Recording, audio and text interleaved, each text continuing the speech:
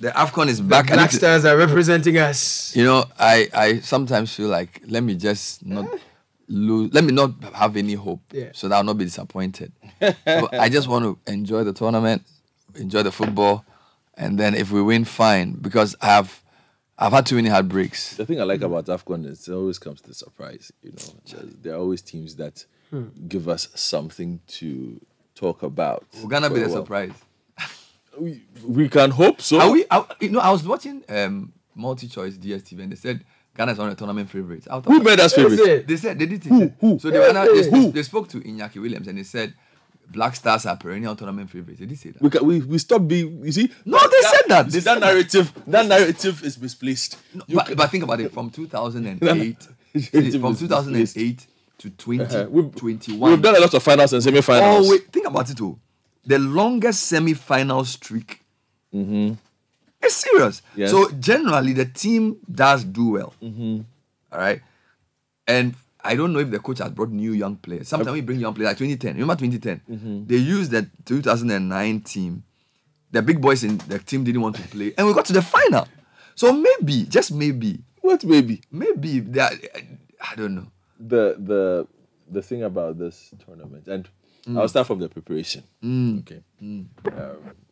Way before the plans had been, I told you that they should try and get that team to camp here. In my absence, they tried to go and hide in South Africa, but people caught them and dragged them back here. And you see, it showed us how messed up we are. Yes. Because the Black Stars had nowhere to train. They were complaining. But how do you wake up? They were complaining. You have a tournament in Cote d'Ivoire, and you are going to South Africa to prepare for it. Yes. How? No, but for me, I'm saying even the bigger problem was they didn't have anywhere to train properly. In the whole country. Training. They went to Kwame. They said the grass is not good. Later they moved to Babaya. They say, oh, some way. The players themselves saw it.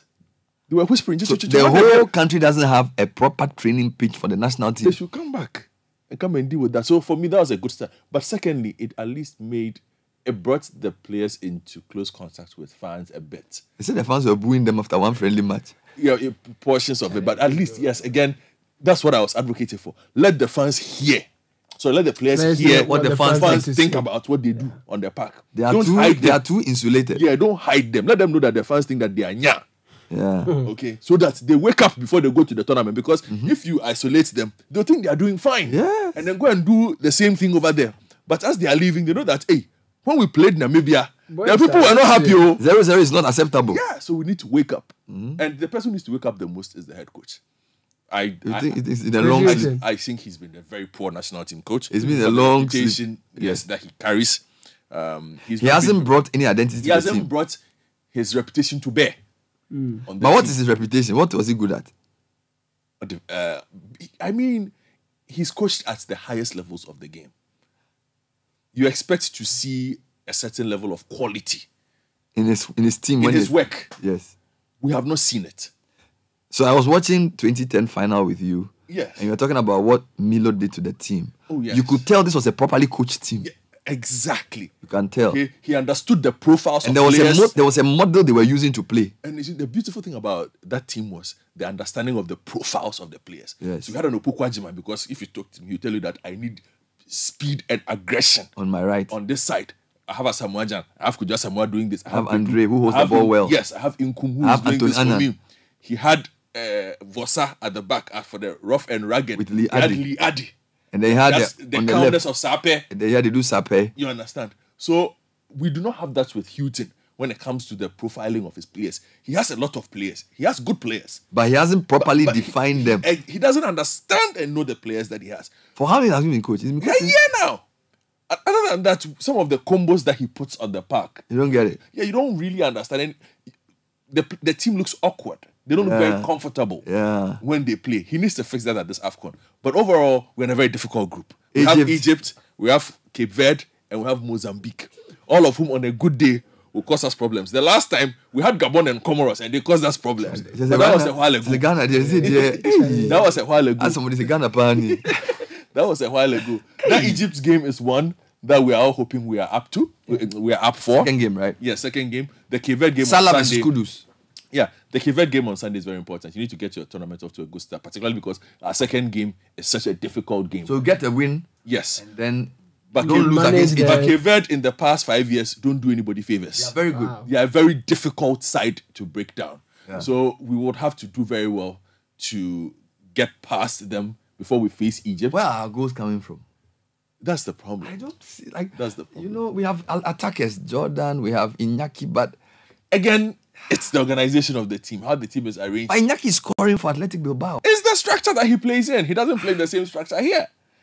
You understand? The kind of passes he gets, the kind of runs that he makes. Oh my God. Hughton has time on his hands to figure that out.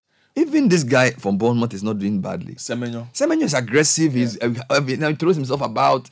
You know, I don't know. They have to make a decision who they want to use. Yeah. In the end, though, the AFCON is a difficult title to defend for the current title holders, Senegal. But they look like they have a very strong team. Yeah, always. Algeria are back and looking very, very, very, very deadly. Cote d'Ivoire hosts with a nice set of players. Host.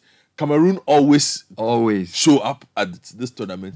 Mali have, been third a lot. Yes. There's a lot of proper teams. Teams in There's always Morocco and what do you call it? Egypt and these Tunisia people there. Tunisia don't play fine football, but they will probably one of the most frustrating teams to watch on the African continent, and they'll be in the quarterfinals. Is DRC without there? Trouble.